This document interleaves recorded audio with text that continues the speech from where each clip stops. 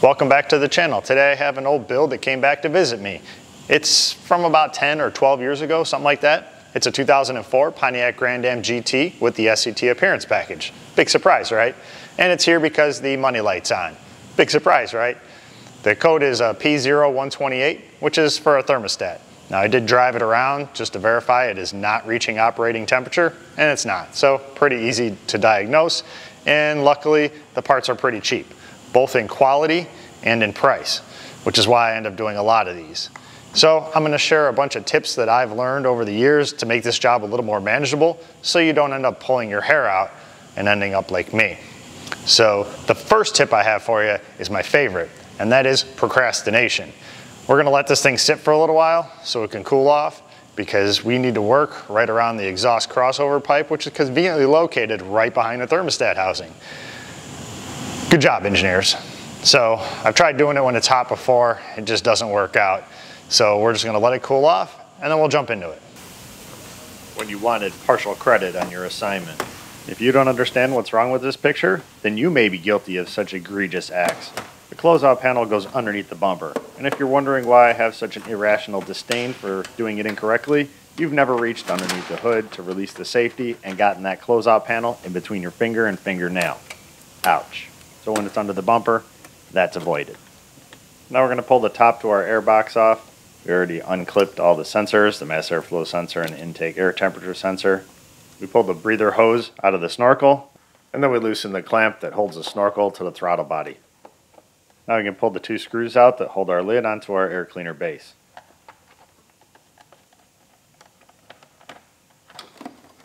Unclip our throttle, cruise, and shift cable. We have to pry the snorkel off the throttle body. And our lid's off. That's a nasty air filter. I guess Jiffy Lube wasn't able to upsell them. We can pull our duct out for our ram air. It's supposed to be 3 push pins, if there were only 2. Somebody's been here before. And pull the base of our air cleaner off.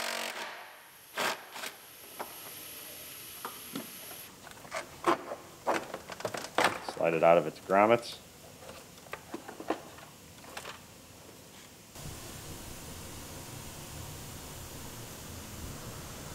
And there's our thermostat housing, hidden behind that crossover pipe.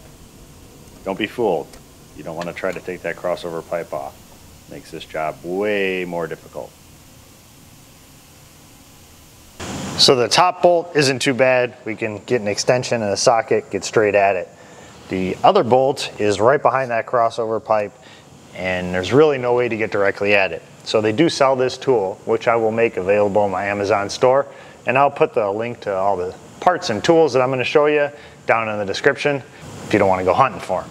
So you can do this job a little easier.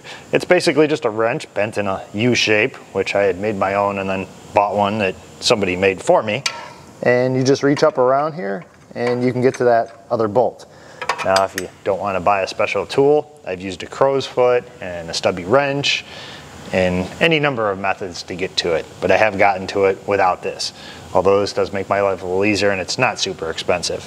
So let's start getting this thing apart, and then I'll show you an easy way to put it back together.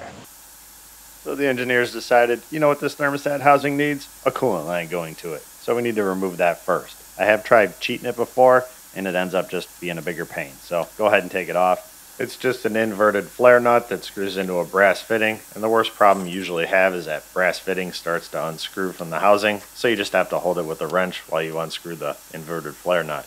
This one I got lucky and it came right off, so this was even easier. Definitely not worth the struggle. And we just tuck that line up out of the way so we don't have to work around it. And we'll disconnect our upper radiator hose. Somebody's been here before and they were nice enough not to put spring clamps on it for us. Appreciate that. It was probably me. I just stuffed the radiator hose behind the battery to keep it out of our way. And now we're ready to unbolt our thermostat housing. We'll put our little magic wrench on our bottom bolt. We'll do that one first because that's where our struggle is going to be. And we broke it free, so it usually goes pretty easy from here. Of course, you can only go a tenth of a turn at a time. Once we get it backed out and it's loose enough, we'll get our fingers in there, use our kung fu grip to take it out the rest of the way. One, now the easy one. Our socket doesn't quite fit in there, so we just got to slide it up underneath that coolant line. And that one broke loose, so we're in pretty good shape to not have any struggles with this job. Every 15-minute job is just one broken bolt away from being a 2-hour ordeal.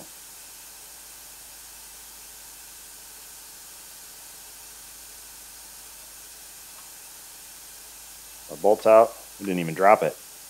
We'll just pull our thermostat housing off of here. Of course, the thermostat's stuck to the housing, so we can't get it out of there. I'm just going to pry it out of the housing.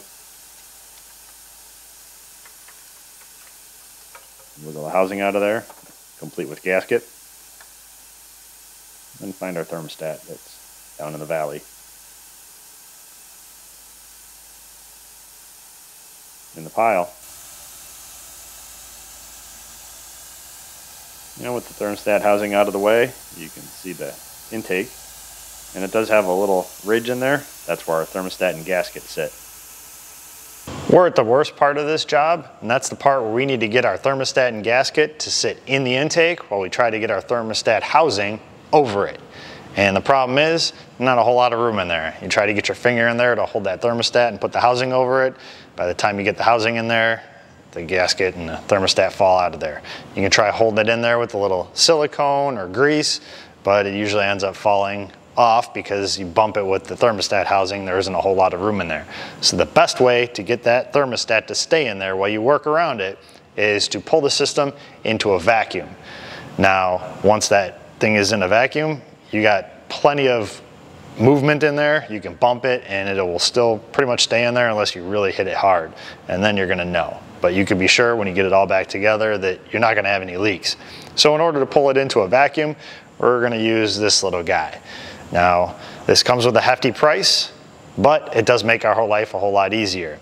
It will pull everything into a vacuum and then refill it when we're done, which is handy because a lot of times if somebody's been here before, they've broken the bleeder off here, and refilling it can be quite a pain and take quite a while. So this thing doesn't matter. We don't have to open that bleeder. It'll pull all the air out of it and make that so much easier, which we're going to do eventually anyway. Now, it does come with a hefty price, but there is an alternative, which is this little guy. And I will link both of these down below in the description, and you can pick one based on your budget. This one is like 1/10 of the price. Does the exact same thing. This one just happens to have a bucket or reserves for all of your different antifreeze. The waste antifreeze goes down here. The antifreeze that you pulled out of the car goes in here, and your fresh antifreeze goes up here. You can drain this tank down into the waste antifreeze if you don't want to reuse it. This one, you basically just have 3 different buckets, and you just move the hose from each bucket depending on what you're doing. If you're filling an empty bucket, you're using your old bucket that you already filled, or you're using a fresh bucket. You just move the hose to each one. Whole lot cheaper to buy buckets and this than it is to buy this. This is nice and compact. I'll let you decide. So I'm going to use this just because it's here. So let's get our thermostat back in our car. I clamped off the upper radiator hose and the little vent tube that goes to our thermostat housing so that it's pulling the engine into a vacuum. I just set the thermostat up there and it basically just sucks it right into its little groove, and it'll sit in there until we can get our thermostat housing in. Just set the thermostat housing in there. We'll do the bolt on the top since it's the easiest. Get right at it, get it started, then we can reposition our housing to get the bottom bolt lined up. Definitely a lot easier when we don't have to worry about where that thermostat's at. They did notch out the bottom bolt hole on the housing to give you a false sense of hope that you could actually leave the bolt in there and slide the housing over it. But it doesn't work with the angle you have to get it in there at. We got our top bolt started. I can reach under, get our bottom one started. And then we'll tighten it down. Little by little. Then we'll go back up to the top, tighten that down a little bit. Make sure to tighten them up evenly so we don't crack that thermostat housing. Click. We can put our upper radiator hose on there. Tighten up our hose clamp. And we can pull our other clamp off of here. We can put that line back on our housing.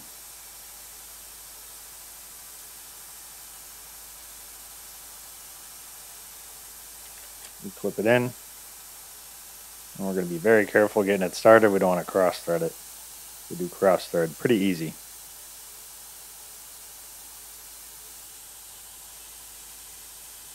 Snug it up with a wrench.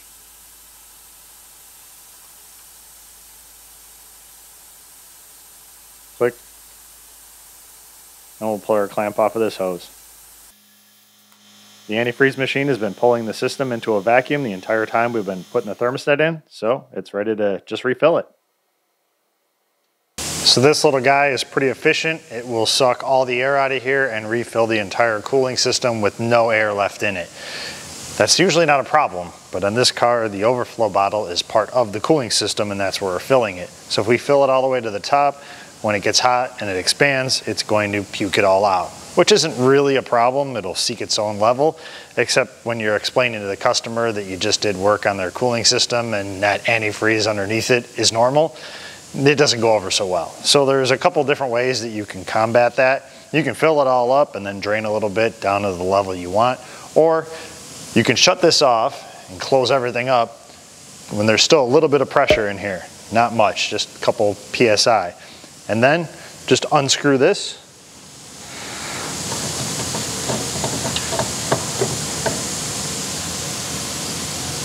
And it's going to leave our level right down where we want it. That's the easiest way to do it. Sometimes you're not always right. And if you're not, and you need to add a little bit, all the air out of the system has already gone through the rest of the system. It's all up here. So you could just top it off as you need it. That's the easiest way, instead of explaining to the customer that it's normal for it to be leaking antifreeze after you just worked on the antifreeze. So let's button it all back up and take it for a ride and see if it's warm in there. We'll set the bottom of our air box in here. We do have to line up that tube that comes from the baffle, goes through the apron. Bolt it back down and put in our dirty air filter. We'll put our lid back on. Flip it into the bottom and start one of the screws. Plug in our lines and our hoses and our cables. And tighten up all of our screws and our clamp. We'll put in our duct for our ram air. We need that extra 5 horsepower. All the push pins in there, even the one that wasn't in there the last time.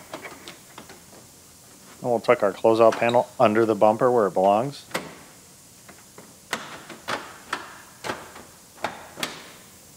And start putting our push pins in. We're going to be missing 2. We'll have to take a ride to Scott's Grand Am Emporium and pick those up. I'm back from a short little test drive. Our car does reach operating temperature pretty quick now too. It's got good heat, no leaks, so that portion of our job is done. I still need to drive it around a little bit more to set the rest of the monitors so that they can pass the emissions test. That's the whole reason they brought it in. They have to pass the emissions test to renew their license plates here in Illinois, and in order to pass the emissions test, you can't have a check engine light on. So that's how I got the job. Otherwise, they probably never even would have known it was broken, except they probably didn't notice they didn't have really good heat. Now it's got great heat. So our job is all done. Thanks for watching, and I will see you in the next video. Because I know we have trust issues.